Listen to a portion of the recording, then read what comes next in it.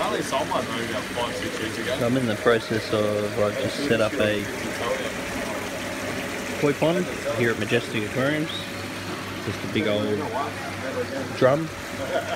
We've adapted a big drum full of marine pure as the filter.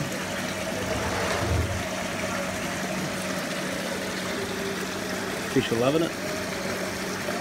The water's not clear yet, of course, because it's just set up. It's very common for a pond or an aquarium to go a little bit cloudy when you first put the water in, and that's because the first bacteria to establish is often bacteria in the water. Then as the good bacteria establishes in the filter, the bacteria in the water clears up and the water goes nice and clear. There's the pump that runs it,